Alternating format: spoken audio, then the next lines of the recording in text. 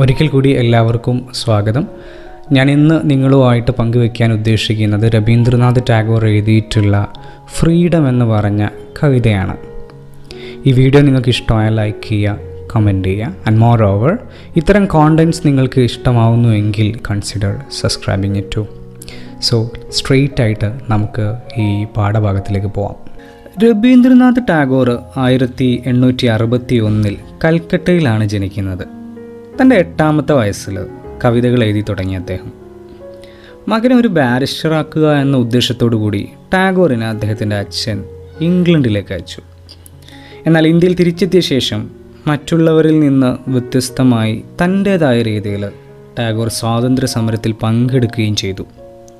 1901 ശാന്തിനികേതനിലേക്ക് അദ്ദേഹം മാറുകയും ജീവിതത്തിൻ്റെ ശിഷ്ടകാലത്തിൻ്റെ ഭൂരിഭാഗവും അവിടെ ചെലവഴിക്കുകയും ചെയ്തു. അദ്ദേഹം 1913 ടാഗോർ എഴുതിയ ഗീതാഞ്ജലിക്ക് നൊബേൽ പ്രൈസ് ലഭിച്ചു. സാഹിത്യത്തിൽ നൊബേൽ പ്രൈസ് നേടുന്ന യൂറോപ്പുകാരനല്ലാത്ത ആദ്യത്തെ വ്യക്തിയും പ്രഥമ ഏഷ്യക്കാരനുമായി ടാഗോർ ഇതോടെ മാറി. കൂടാതെ ഇന്ത്യയുടെയും ബംഗ്ലാദേശിൻ്റെയും ദേശീയ ഗാനം രചിച്ചതും ടാഗോർ തന്നെയായിരുന്നു. ടാഗോറിനെ സംബന്ധിച്ചിടത്തോളം ഫ്രീഡം അഥവാ സ്വാതന്ത്ര്യം എന്ന് പറയുന്നത് കേവലം പൊളിറ്റിക്കലായിട്ടുള്ള കാര്യം മാത്രമായിരുന്നില്ല. എല്ലാ തരത്തിലുമുള്ള അന്ധമായ ആചാരങ്ങളിൽ നിന്നും അന്ധവിശ്വാസങ്ങളിൽ നിന്നും ഒക്കെയുള്ള മോചനവും അദ്ദേഹത്തിനെ സംബന്ധിച്ചിടത്തോളം സ്വാതന്ത്ര്യമായിരുന്നു. ഫ്രീഡം എന്ന് പറയുന്നത് ടാഗോറിനെ സംബന്ധിച്ചിടത്തോളം എല്ലാ തരത്തിലുമുള്ള അടിച്ചമർത്തലുകളിൽ നിന്നുള്ള മോചനമായിരുന്നു. എല്ലാ തരത്തിലുള്ള ഓപ്പറേഷൻസിൽ നിന്നുമുള്ള മോചനങ്ങളായിരുന്നു. അത് റിലീജിയസ് ആയിക്കോട്ടെ, പൊളിറ്റിക്കൽ ആയിക്കോട്ടെ, മോറൽ ആയിക്കോട്ടെ, ഇൻ്റലക്ച്വൽ ആയിക്കോട്ടെ. ഭയത്തിൽ നിന്നുള്ള ഫ്രീഡമാണ്, സ്വാതന്ത്ര്യമാണ് നമുക്കാദ്യം വേണ്ടതെന്ന് പറഞ്ഞുകൊണ്ട് ടാഗോർ ആരംഭിക്കുന്നു. ഭയമില്ലാതായാൽ മുന്നോട്ടുള്ള യാത്ര സുഖകരമാണെന്ന് പ്രത്യേകിച്ച് പറയേണ്ട ആവശ്യമില്ലല്ലോ. ഭയത്തിൽ നിന്നുള്ള സ്വാതന്ത്ര്യം കൊണ്ട് മാത്രമായില്ല, കാലങ്ങളായി നമ്മുടെ മുതുകുടിക്കുന്ന, തലകുനിപ്പിക്കുന്ന ബേർഡൻ ഓഫ് ദി ഏജസിൽ നിന്ന് അഥവാ യോക്ക് ഓഫ് ബ്രിട്ടീഷ് കൊളോണിയലിസത്തിൽ നിന്ന് നമുക്ക് സ്വാതന്ത്ര്യം വേണമെന്ന് അദ്ദേഹം അവകാശപ്പെടുന്നു. ഈ യോക്ക് ഓഫ് ബ്രിട്ടീഷ് കൊളോണിയലിസം എന്ന് പറയുമ്പോൾ നമ്മൾ നിലമുഴുത് മറിക്കാനൊക്കെ 2 കാളകളുടെ കഴുത്തിൽ കലപ്പ കെട്ടാൻ കഴുത്തുവള ഉപയോഗിക്കാറുണ്ട്. അതുപോലെ അവരുടെ അടിമകളായിട്ടുള്ള നമ്മുടെ കഴുത്തിൽ കഴുത്തുവളകൾ ഇട്ടിട്ടുണ്ട്. അതുകൊണ്ട് തല കുനിച്ചിരിക്കുന്ന കോളനിവൽക്കരണം കൊണ്ട് മുതുകൊടിഞ്ഞ നമ്മൾക്ക് ശോഭനമായ ഭാവിയിലേക്ക് നോക്കാൻ സാധിക്കുന്നില്ല എന്ന് ടാഗോർ പറയുന്നു. കാരണം ഈ ബേർഡൻ ഓഫ് ദി ഏജസ് നമ്മുടെ കണ്ണുകളെ അന്ധമാക്കുന്നു എന്ന് സാരം. നമ്മുടെ ഈ പരമ്പരാഗത രീതികളും അന്ധവിശ്വാസങ്ങളും ഒക്കെ ഒഴിവാക്കി എതിർക്കുന്നവന് നേരെ തല ഉയർത്തി നിന്നു കഴിഞ്ഞാൽ ഭാവി കാണാൻ പറ്റുമെന്നാണ് അദ്ദേഹം ഉദ്ദേശിക്കുന്നത്. പക്ഷേ തല ഉയർത്തണം.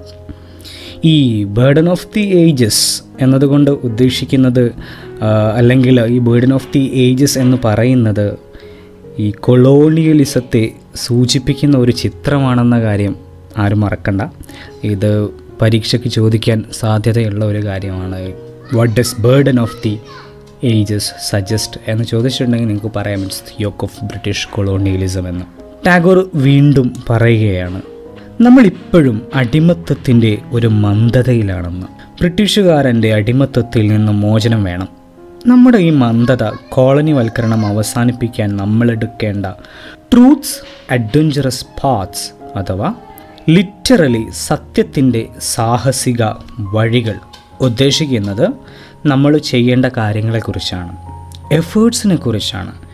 ഈ മന്ദത പോയി മുറക്ക് കാര്യങ്ങൾ ചെയ്താലല്ലേ ബ്രിട്ടീഷുകാരെ ഓടിക്കാൻ പറ്റുള്ളൂ, അപ്പോഴല്ലേ സ്വാതന്ത്ര്യം കിട്ടുള്ളൂ. ഈ മന്ദത പക്ഷേ ആ ശോഭനമായ ഭാവിയിലേക്കുള്ള വഴി കാണിക്കുന്ന ഗൈഡിങ് സ്റ്റാറിനെ വിശ്വസിക്കാൻ നമ്മളെ അനുവദിക്കുന്നില്ല എന്നുള്ളതാണ് വാസ്തവം. എല്ലാം വിധിയാണെന്ന് പറഞ്ഞ് പഴിച്ച് മാറി നിൽക്കാനും പാടില്ല. So we need freedom from the ആനക്കി of destiny. അതിൽ നിന്ന് നമുക്ക് സ്വാതന്ത്ര്യം വേണം. കാരണം എല്ലാം വിധിക്ക് വിട്ട് കൊടുത്തു കഴിഞ്ഞാൽ അത് നമ്മുടെ നാശത്തിലേ അവസാനിക്കുള്ളൂ എന്നതുകൂടി നമ്മൾ ചിന്തിക്കേണ്ടതുണ്ട്. ശേഷം ടാഗോർ ഇന്ത്യയെ ഒരു ബോട്ടായിട്ട് കാണുന്നു. പക്ഷേ ഈ ബോട്ട് എങ്ങോട്ടാണ് പോകുന്നതെന്നോ എവിടെ എത്തുമെന്നോ ഒന്നും യാത്രക്കാരായ നമ്മൾക്കറിയില്ല. കാരണം ഇതിൻ്റെ കപ്പിത്താൻ ബ്രിട്ടീഷുകാരനാണ്. അയാൾക്ക് തോന്നിയ വഴികളിൽ അയാൾ നമ്മളെ കൊണ്ടുപോകും. ചുരുക്കി പറഞ്ഞാൽ ടാഗോർ പറയുകയാണ്, നമ്മൾ പപ്പറ്റുകളുടെ ലോകത്ത് ജീവിക്കുന്നവരാണെന്ന്, നമ്മൾ പപ്പറ്റുകളാണെന്ന്. നമ്മളെ ചരട് വലിച്ച് നിയന്ത്രിക്കുന്നത്, കൺട്രോൾ ചെയ്യുന്നത് കോളനിവൽക്കരണത്തിൻ്റെ വക്താവായ നമ്മുടെ യജമാനനും. അയാൾക്ക് തോന്നിയ പോലെയൊക്കെ അയാൾ ചരട് വലിക്കും, നമ്മൾ അതിനനുസരിച്ച് തുള്ളും. എല്ലാ സമയവും ഇയാൾക്ക് വേണ്ടി ക്ഷമയോടെ നമ്മൾ കാത്തിരിക്കും. ചരട് വലിക്കാൻ വേണ്ടിയിട്ടാണല്ലോ, എന്നാലല്ലേ നമ്മൾക്ക് അതിനനുസരിച്ച് നൃത്തം വയ്ക്കാൻ പറ്റുള്ളൂ. ഇത് ജീവിതമാണോ ശരിക്കും പറഞ്ഞിട്ടുണ്ടെങ്കിൽ?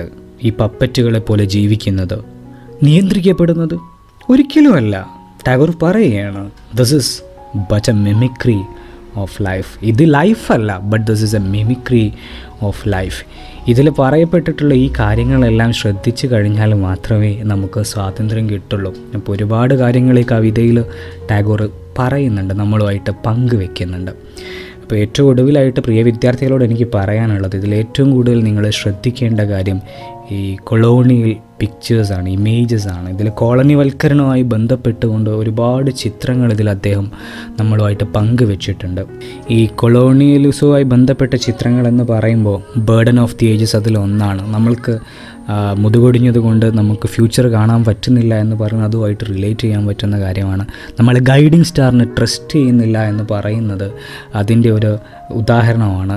നമ്മൾ ഈ കോളനിവൽക്കരണത്തിൻ്റെ മന്ദതയിലാണ്, നമ്മൾ മുന്നോട്ടുള്ള കാഴ്ചകളൊന്നും കാണുന്നില്ല. അത് കോളനിവൽക്കരണത്തെയാണ് അവിടെയും നമ്മൾ കാണുന്നത്. അത് കഴിഞ്ഞ് ഇന്ത്യയെ ഒരു ബോട്ടായിട്ട് കാണുന്നുണ്ട്, അതിൻ്റെ കപ്പിത്താൻ ബ്രിട്ടീഷുകാരനാണെന്ന് പറയുന്നുണ്ട്. ഏറ്റവും ഒടുവിൽ നമ്മൾ പപ്പറ്റുകളാണെന്നും നമ്മളെ ചരട് വലിക്കുന്നത് അവരാണെന്നും പറയുന്നുണ്ട്. ഇതെല്ലാം ഒരു രീതിയിൽ അല്ലെങ്കിൽ മറ്റൊരു രീതിയിൽ കോളനിവൽക്കരണം തന്നെയാണ് കാണിക്കുന്നത്. ഇതിൽ നിന്നൊക്കെ നമ്മൾ ഫ്രീഡം നേടിയെടുത്താൽ മാത്രമേ നമുക്ക് ഫ്രീഡം ഉണ്ടെന്ന് പറയാൻ പറ്റുള്ളൂ എന്ന് ടാഗോർ പറയുകയാണ്. അപ്പോൾ ഇത്രയും കാര്യങ്ങൾ ഓർത്ത് വെക്കുക. പുതിയ വീഡിയോയുമായിട്ട് നമുക്കൊരിക്കൽ കൂടി വീണ്ടും കാണാം. Have A nice day.